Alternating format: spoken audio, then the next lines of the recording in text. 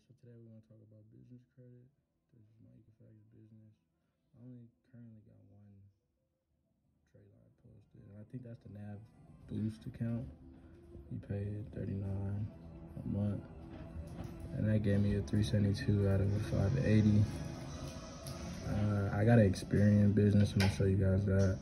I haven't generated a Paydex score yet, but once it do generate, I will show you guys. I don't want to show you all my info, so you know, this pretty much. Here's the Experian.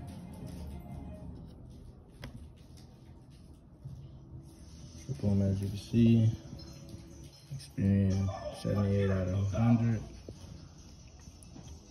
And I think on this account, I only have a trade line called eCredible.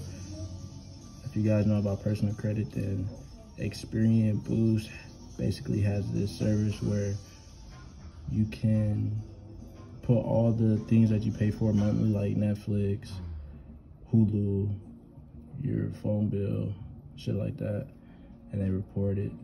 So eCredible basically does the same thing, but for business credit, and I only have that. So if you guys don't have that, you should try it out. I know a lot of people say you gotta get Net 30s and Net 60s, but I don't really plan on doing that.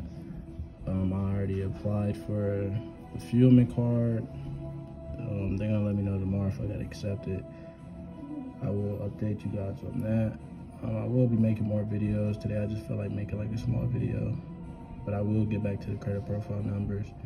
Once the update on that, I will update you guys on how that's going. It's still a $5.99. I'm adding more trade lines. I don't know if I want to add a